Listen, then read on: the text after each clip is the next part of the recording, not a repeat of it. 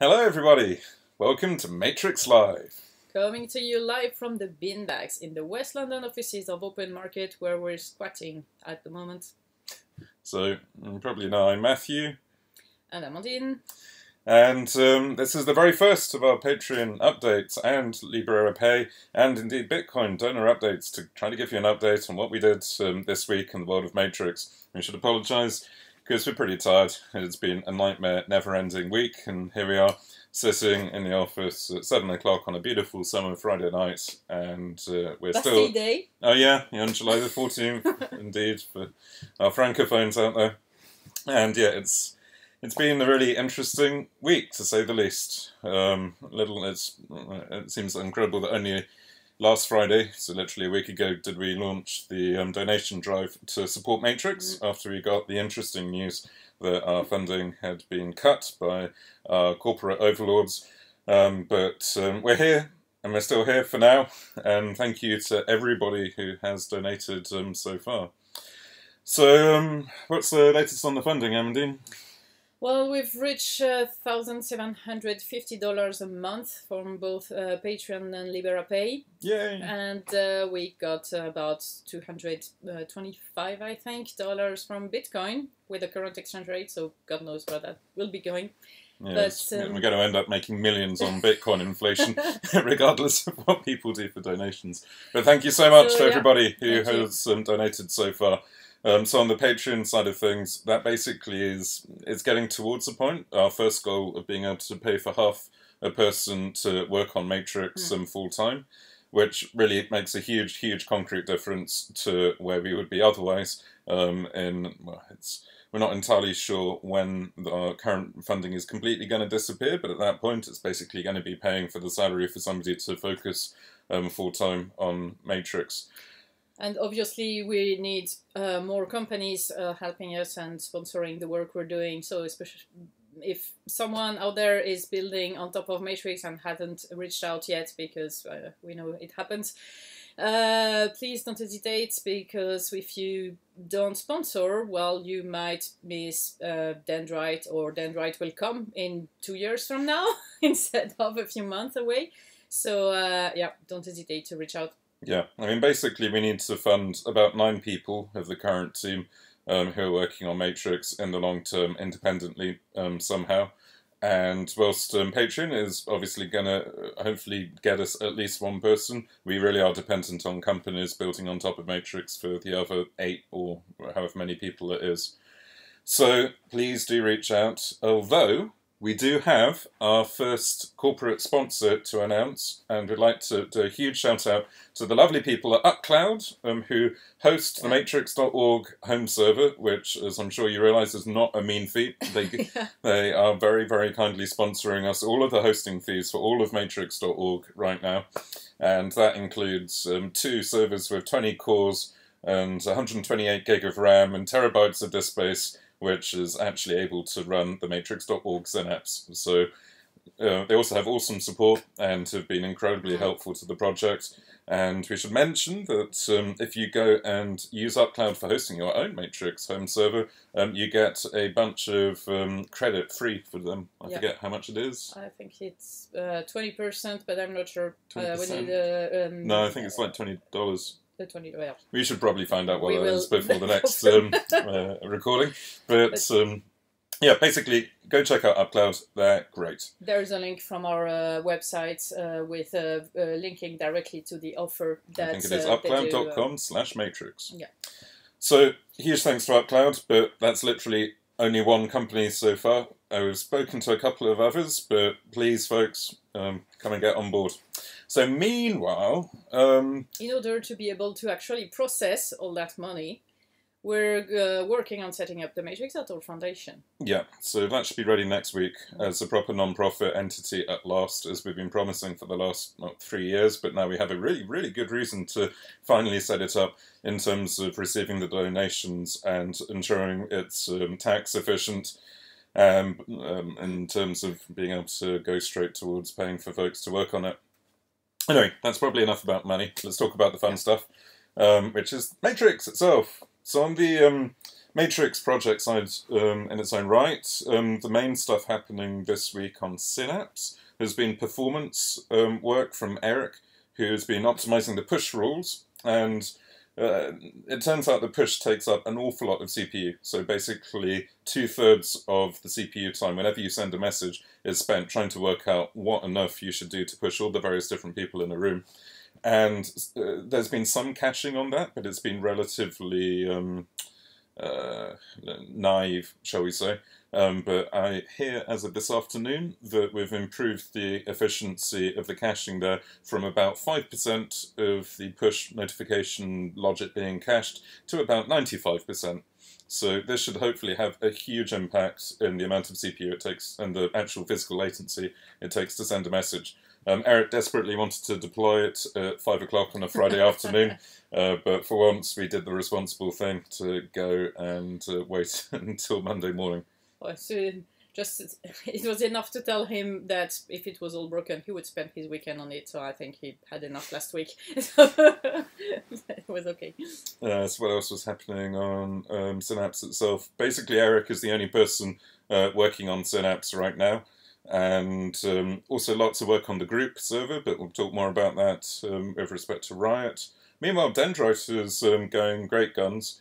We've had Mark, who's been hacking away on the invite logic and tracking membership, which is probably one of the single biggest remaining large bits of unimplemented infrastructure in there, which I believe is almost ready. And meanwhile, Brendan, who's joined us in a rather interesting point of the project lifecycle as an intern for the next couple of months, has been working on doing the profile API and logout APIs and other sort of smaller API bits in Dendrite. So we're expecting to see lots of the kind of lower-hanging fruit APIs getting done soon. So on the client side, well, given Riot is mainly built on the client SDKs, we have to mention it here. And we have RT, so Rich Text Editor, which is out of the labs. So now it will be embedded, available by default. And this is on develop, so we haven't released it on the normal app yet. But this is a huge deal because Rich Text Editing is an enormous project. It was started by Aviral Dasgupta and his GSOC project last year, and we got it about 90% of the way there, and then Aviral ran out of GSOC time, and since then it's basically been on hiatus. But in the last couple of weeks, Luke picked it up and has been fixing all of the remaining bits, and as of right now, I have been using it for the last 2 weeks. Me too. And other than a couple of times when I've punched the screen, it's been working really, really well. Yep. And in fact, today, I think the final round of bug fixes landed. Yeah, today especially, I think it's working really well now. So yeah, it's going to be fun. Yep, we needed a bit more performance work on it probably, and there was something else which was a bit weird. What is it? Oh yes, if you select things on the Rich Text Editor, you don't get to see a highlight visual, which is really unintuitive, because if you go and do a smiley, hit tab, and the smiley gets turned into an emoji or something, and then you say, oh, I don't like that emoji, I want to delete it, I at least always hit Command-A or Control-A to select it, but you don't see the selection, so it looks as if nothing's happened, and it's this terrible disaster. But that's basically, if that's the worst problem we can find with it, that's a good position to be in. Probably good. Also very exciting, the groups are coming together. The UI is really getting there, and we're progressing high speed, so hopefully this will be out pretty soon, at least on develop. So I'm looking forward to play with this. It's going to be a huge change.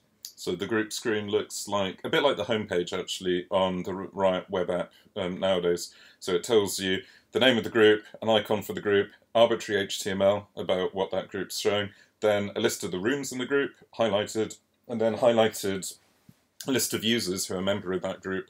And then on the right-hand side, you get a list of all of the users who actually participate in the group. So it's basically like a mini homepage, and you use them to define communities. We'll probably call it communities in the app itself. And honestly, it's going to change everything. Definitely. So we're all going to have these little flare badges next to are names to say what groups we're members of in rooms which are in turn members of that group.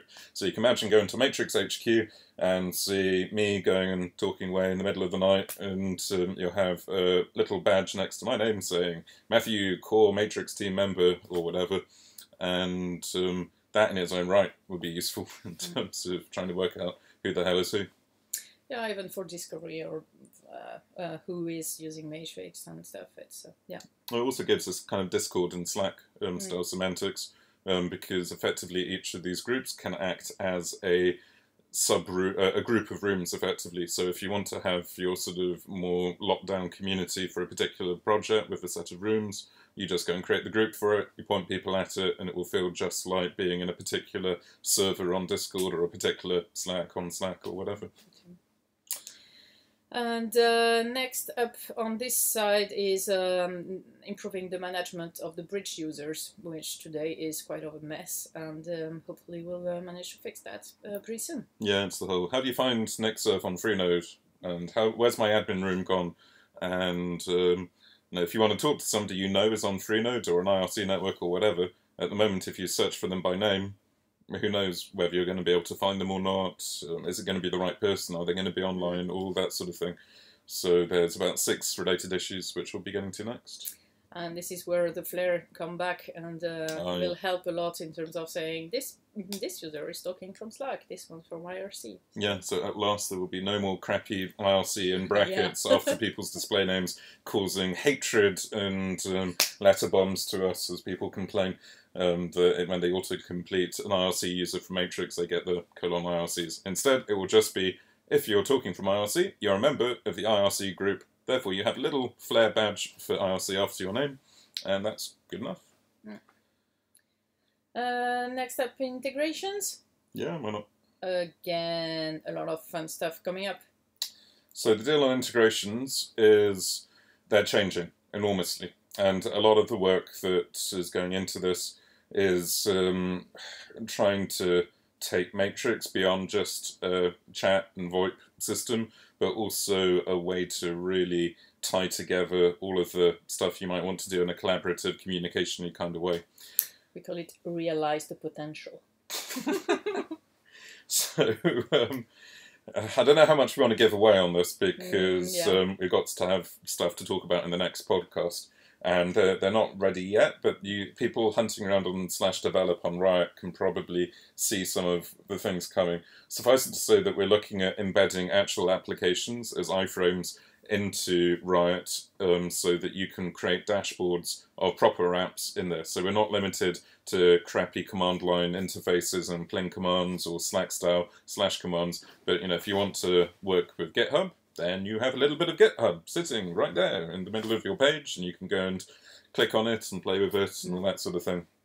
So there's been a lot of work going on that. The deal is that you'll be able to host these widgets or apps, we don't know what we're going to call them yet, yourself, or you can obviously get them from Scalar, which is the code name of the integration manager that runs to go and support these things. Yeah. This will all get relaunched sometime real soon now, when it's ready, probably a matter of weeks, hopefully. And, well, it could be really interesting. In practice, though, groups are probably going to take priority, because we obviously need them to go and recognise everybody who's donated.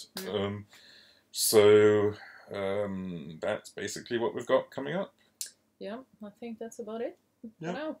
Okay, well, thank you again, everybody, for donating. You have no idea how much it means that we have a community who's willing to support the project when things start to get a bit rough here.